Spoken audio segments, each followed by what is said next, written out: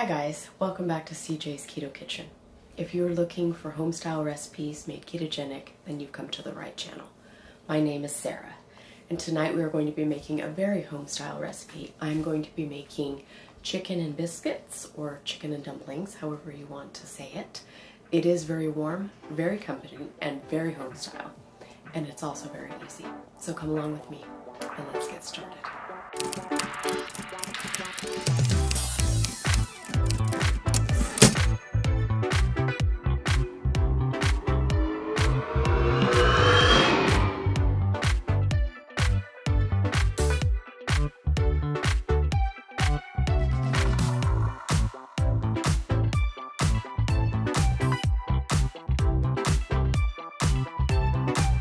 So this recipe we actually made many years ago when we first started our channel, and it is such a nice, yummy dish, and I wanted to give it another viewing, so that's what we're doing tonight. You're going to need to preheat your oven to 350 degrees. You are also going to need some kind of Dutch oven or large cooking pot, because chicken and dumplings is a chicken stew with biscuits on the top, and so you want to be able to have something to make your chicken stew in and then be able to put your biscuits on the top. So let's talk about what you're going to need. So you're going to need to melt about a tablespoon of butter into your Dutch oven or your large cooking pot. I have about 2 stalks of cut up celery. I have a quarter of a chopped onion. I also have about a tablespoon of fresh thyme. You could use dried thyme, but I do like using fresh herbs when I am able to. You're going to need chicken broth or chicken stock. They're fairly similar. We're going to be using about 2 cups. I have garlic powder and also poultry seasoning. I'm going to be using a very small amount of mixed vegetables. I have peas and carrots here. This is less than ½ a cup. And over the whole expanse of our chicken stew, it's going to provide very, very little carbs. I have about 1.5 tablespoons of almond flour here, mixed with 1/4 teaspoon of xanthan gum. So xanthan gum is a gluten-free baking item that helps thicken foods, and it is a low-carb product, and you need very little of it. If you don't like xanthan gum or you can't find it, you can also use arrowroot powder. We are also going to need 1/2 cup of heavy cream. When we thicken our gravy, we're going to make it a little bit creamy. You're also going to need chicken, of course. I have about 2½ cups here, and this is already cooked and chopped up. You can use any kind of chicken that you would like: breast, thigh, hide and quarter, a rotisserie chicken, or even canned chicken. You are going to need it to be chopped, and you're going to need it to be cooked, and I have 2½ cups here. Okay, now I'm going to show you what we are going to need for our biscuit topping. So I have 1.5 cups of almond flour here. You're going to need baking powder as your leavener. You're going to need 3 tablespoons of very cold chopped butter. We're going to be putting in 1/4 cup of heavy cream, 1 egg, and 1/2 cup of shredded cheese. So the first thing that we are going to do is we are going to start putting our celery and our onion into the bottom of our Dutch oven that has our 1 tablespoon of butter in it.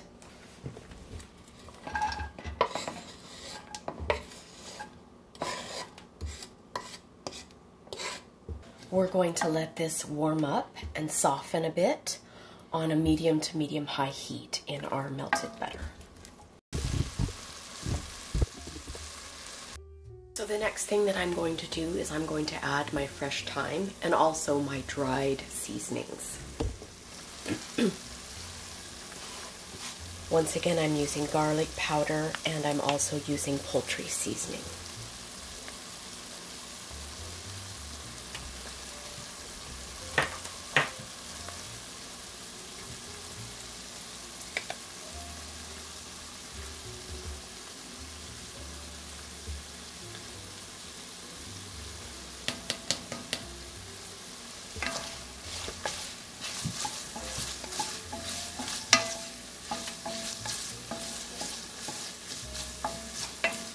And we're just going to let those cook for just a minute.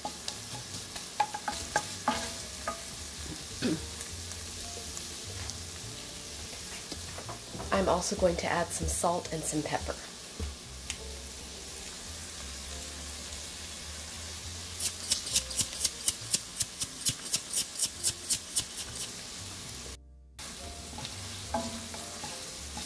So the next step that I'm going to do is I'm going to add my almond flour and xanthan gum, and this is going to coat our vegetables and mix with the butter to form a semi-roux in a low-carb way to help thicken the gravy for our chicken stew. To reiterate, this is 1½ tablespoons of almond flour mixed with 1/4 teaspoon of xanthan gum. And we're just going to stir this into our butter vegetable mixture, and we're going to cook it for a minute to cook out that floury taste of the almond flour. Okay, we are going to add 2 cups of our chicken broth now.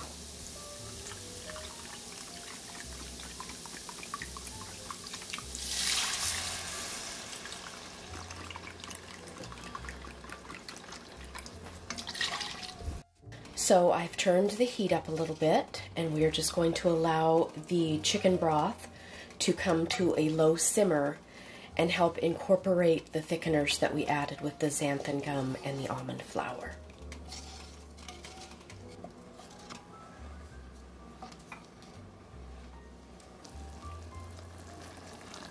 Okay, so our sauce is thickening up and it's bubbling, as you can see. So I'm going to turn the temperature back down. And now I am going to put in our 1/2 cup of heavy cream.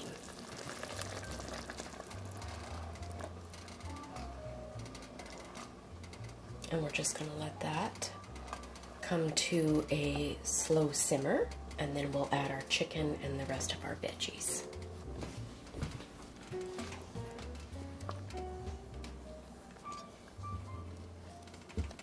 Okay, we have a rich, beautiful sauce now, and I'm going to go ahead and add our chicken and our little bit of mixed vegetables.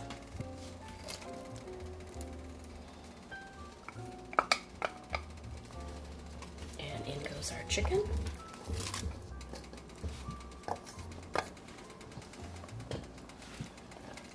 Just going to stir that around to get our chicken all coated. Looks yummy. You can see those fresh bits of thyme in there, and you can smell it too. Alright, so I'm going to put this on low, and I'm going to cover it while we make our biscuits.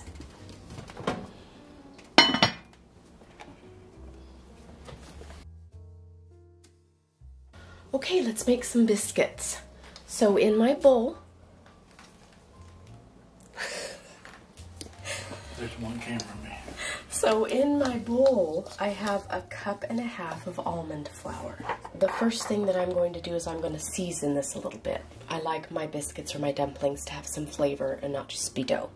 So I'm going to put a little bit of garlic powder and a little bit of poultry seasoning.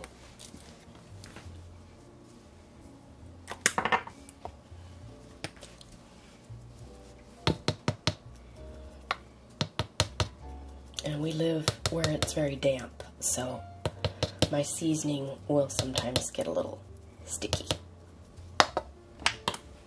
So I'm just going to zhuzh that around with my fork. Okay. I'm also going to add about 1/2 teaspoon of salt.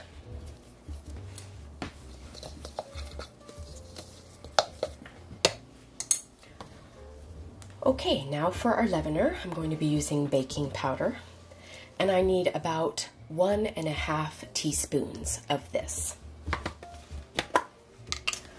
I have 1/2 teaspoon measure here, so I'm going to do this 3 times.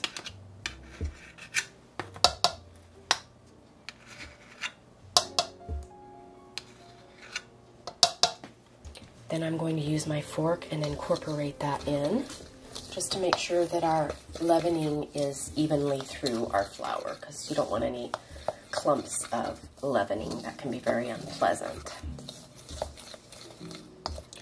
Okay, so the next thing that I'm going to do is I'm going to cut or incorporate our very cold chunks of butter. So I have 3 tablespoons here that I have made into little globs of butter, And the colder the butter is, the better. We're going to work this into our flours until it's a sandy texture. Now when this bakes on top of our chicken stew, it's going to help the biscuits puff up and be buttery, and that's what we're looking for. So I'm just going to put it all in.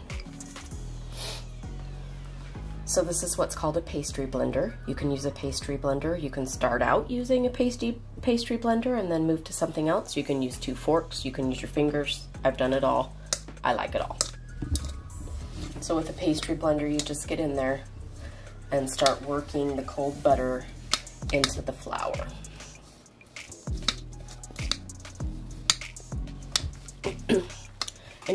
And you're not going to get it completely combined. That's kind of the idea, is you want to leave just a few larger bits of butter because that's what helps your biscuits to puff up. But you do want to get most of it incorporated, and I'll show you the texture when I'm finished. And you kind of have to clean off your pastry blender every so often, just because the butter likes to stick to it. And it really does turn into the texture of sand, and that is what you're going for. I mean, almond flour can be a bit sandy on its own anyway, but just make sure that you don't have any super large globs of butter left. We'll show you what this looks like when it's thoroughly worked in. So if you can see the texture, it's very sandy and there's little globs of butter in there, and that's what you're looking for. So now I'm just going to kind of make a well in the bottom of the bowl. I find this is easiest to put my wet ingredients, and then I'll be able to combine them. So the first thing is 1 egg. And then I just take my 1/4 cup of heavy cream and just put it right on top of the egg. And then I just kind of whisk them together with my little fork. And then your wet ingredients are automatically combined. And then you can start adding your dry ingredients in. And this is going to form a dough that will make our biscuits that we will drop onto our chicken stew. So there's our dough. And now we are going to put our cheese in. I have about 1/2 cup of shredded cheese here. You can use any kind that you would like. And I'm just going to work that into our dough.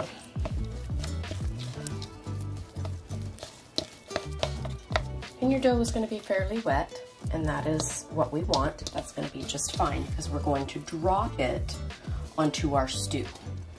And then these are going to puff up and make wonderful little dumplings or biscuits on top of our stew.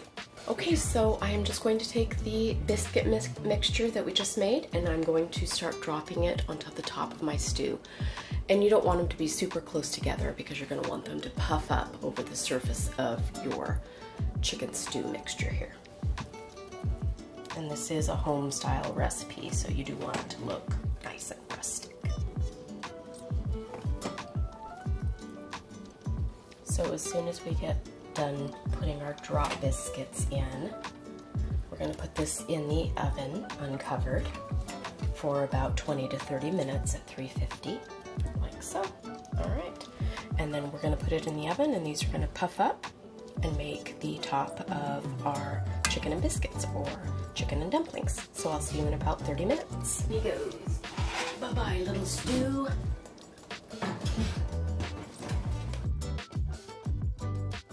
Don't forget, this is a public service announcement. Your food will be very hot.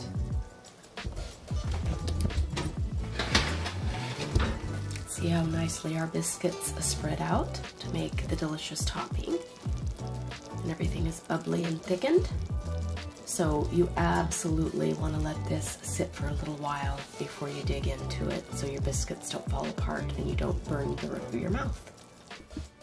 Okay, here it is, our chicken and dumplings, chicken and biscuits, and we are going to have CJ give us a taste. Hi. Hi. All right, we haven't had this in a long time. No, it's been years and years. Yeah. Looks good. And I don't know why, because it's easy. You don't know why it looks good? No, I don't know why we haven't had it. I forget. Yeah, you do. Well, chicken's really good. Haven't had any biscuits yet. It's hot. It's not super hot. Okay. Yes, it is. All right, this is still hot, but we're trying to get this done so we can eat dinner.